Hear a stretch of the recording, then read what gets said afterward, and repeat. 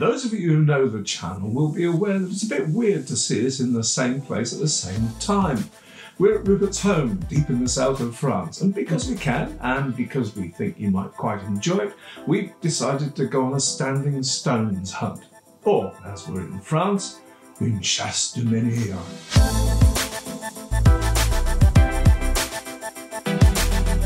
Une chasse de menhir. Oui. Parce qu'on aime bien chercher les menhirs. Yes.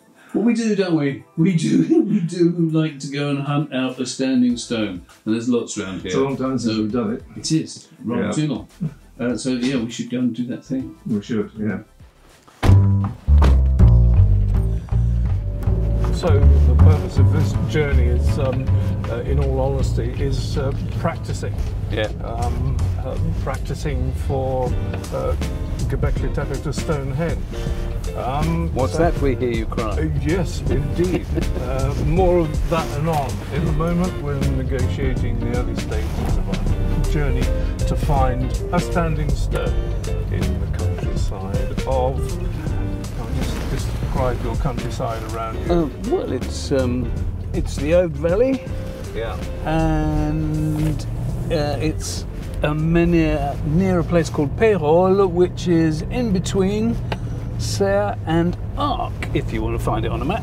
The River South that we're running alongside now, there's a patch just the other side of my village. One of the reasons that the Romans were coming down here a lot is because there's a place where there is salt water. You get they came here for the salt and the ores. Gold and silver mines down here. Obviously, they're all exhausted now, but the Romans were very, very busy down here. Another interesting fact as well is you go over to Alep-les-Bains, which is a village just a few miles away. There's a casino there.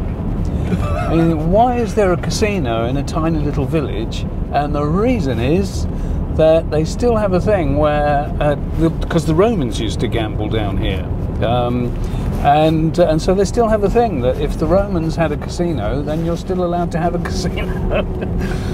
It's all a little bit strange, really. Amazing. Yeah, probably even more interesting is at the top of that hill up there. Yes.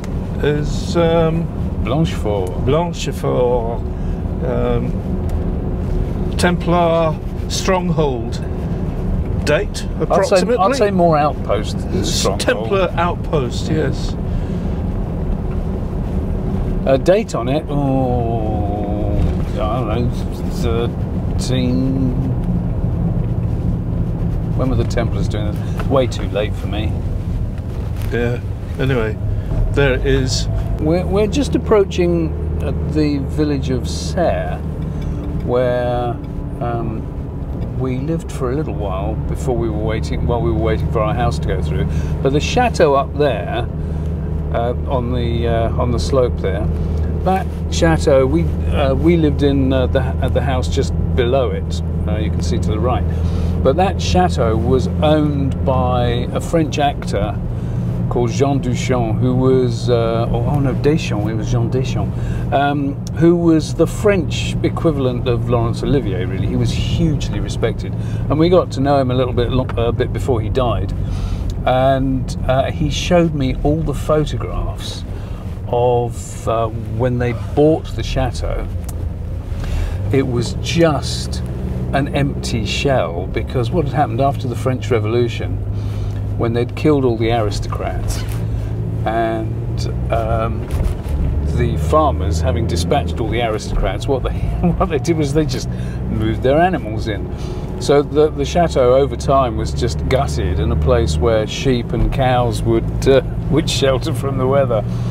And the photographs he showed us of just how, I don't know, I can't imagine how much money he spent, but putting a new roof on a castle, for God's sake, and just rebuilding. And obviously there's certain things like the spiral staircases and all that was still fine, but the actual guts of the building, they're completely rebuilt. Unbelievable. Okay, so that's where the Poussin tomb was. I'm just going to pull over here and see if we can get shouted at by a farmer and let this car go. And there's a walking party coming down to see it here. Look. No, it's a funny thing. If any of you know any of the story around Rennes-le-Château and Poussin. Poussin did a painting, the French artist Poussin, he did a painting called Les Bergers d'Arcadie, and it was painted right there, and the art historian said that, well, it can't have been because Poussin never came down here, when clearly Poussin had painted a scene from there. You could match up the landscape behind it.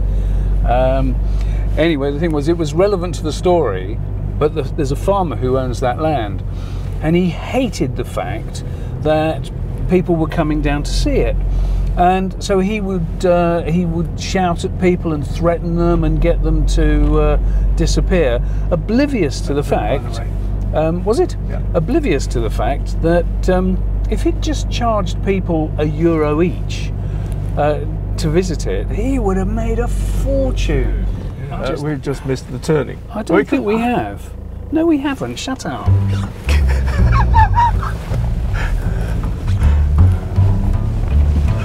Yeah, I should just concentrate on pointing the camera at Rupert at this time. You know, I shouldn't engage at all with what's going on around outside, whether we've missed turnings or not. I still think we have, actually, but never mind. You distinctly said the words came out of your mouth earlier on. Yeah. It's past the bend of... Yeah, so I take that back because I had actually gone past it, and now I need to drive up the road to turn around and go back again. Too much talking, not concentrating. Me, I'm saying nothing. Makes a bloody change. Have you found it? Well, it's right here. Oh, you're absolutely right. Right, okay.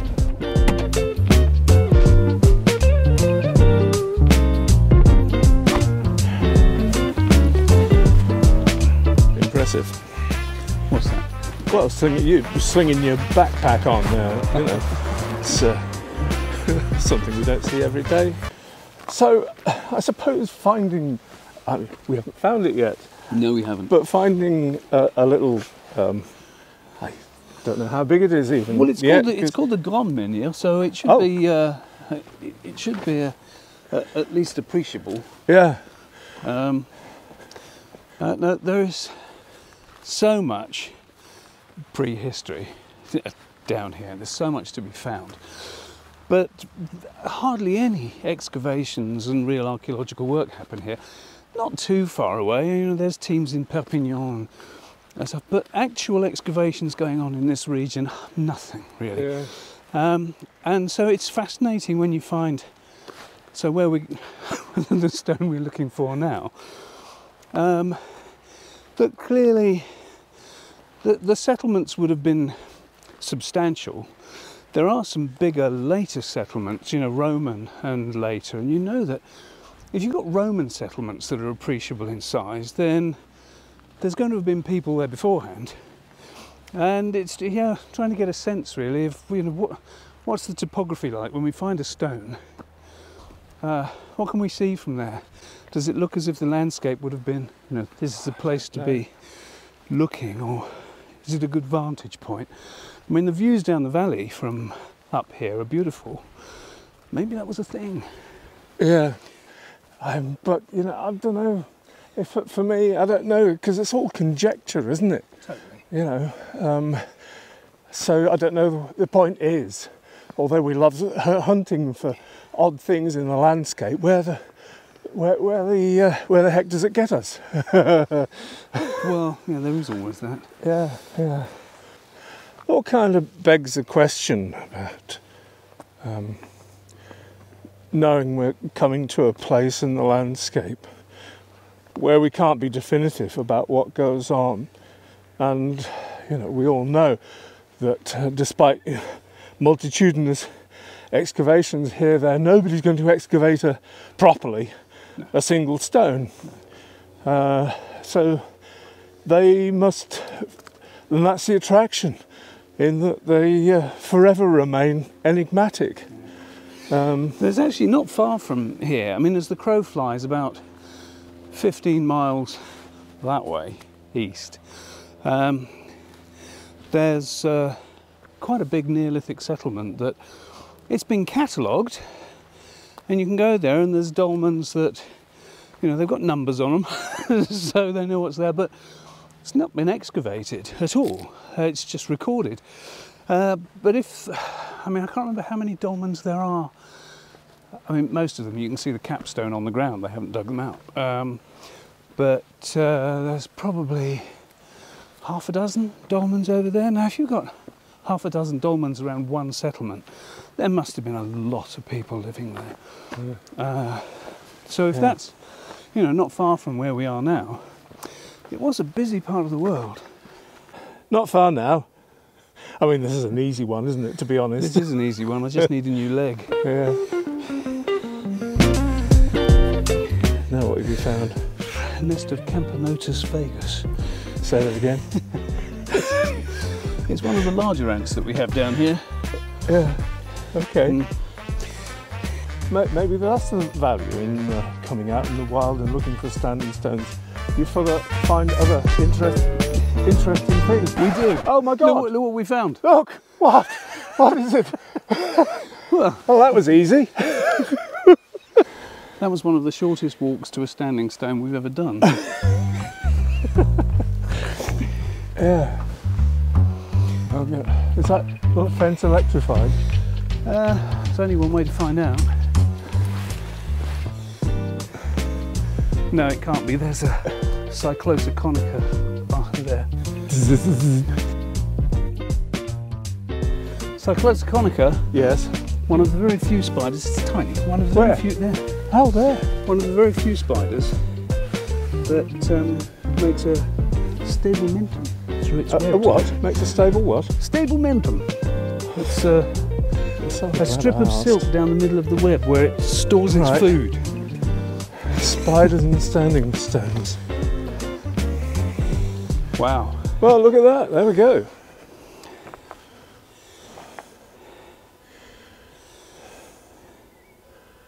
I have to say, well, it's a river conglomerate, so they've dragged it up from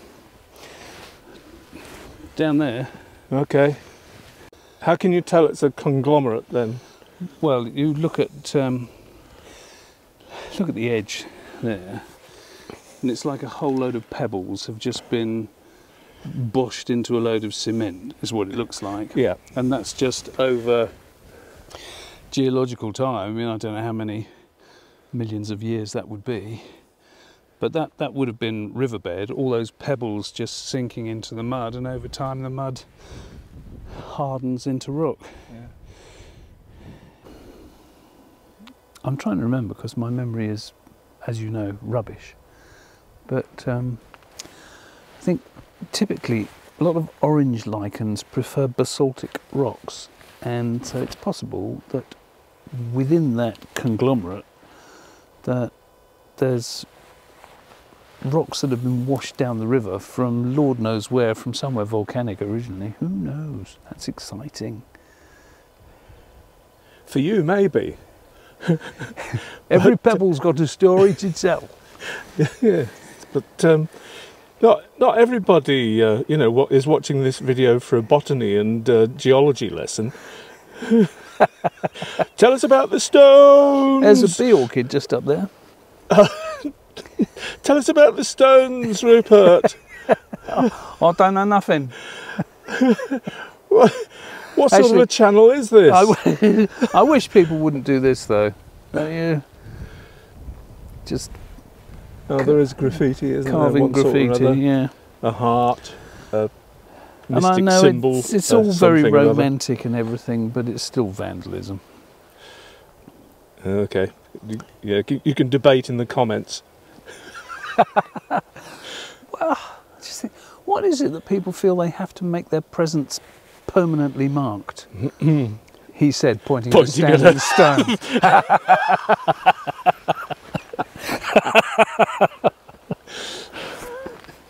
Here we are. We've found our standing stone. Right here, and actually, to be fair to it, it's it's in one of the most nicest locations. It's beautiful, isn't it? Yeah. And you can't see it from here. In fact, I said it on one of the others.